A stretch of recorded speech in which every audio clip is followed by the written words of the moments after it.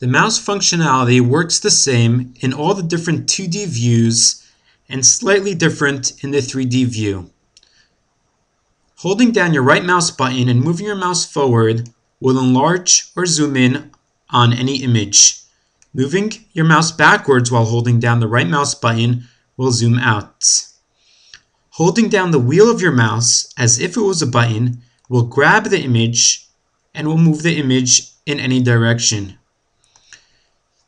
Left clicking will cause the cross lines to jump to that location, and the other views will adjust themselves accordingly to display the anatomy at that location. Using the wheel of your mouse to scroll will move through the slices in that particular view.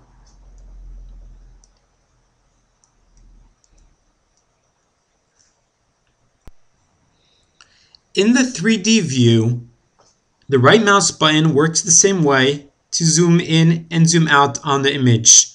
Holding down the wheel of your mouse also works the same way to grab the image and move it around. The difference in the 3D view is with the left mouse button. Clicking the left mouse button allows you to grab the image and to rotate the image in any direction.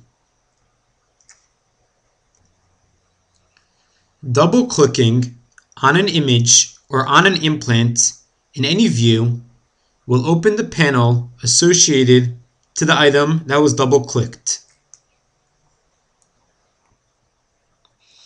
Left-clicking on an implant will select the implant and put it in focus in all of the other views. Right-clicking on an implant in any view opens up a drop-down menu of different implant options.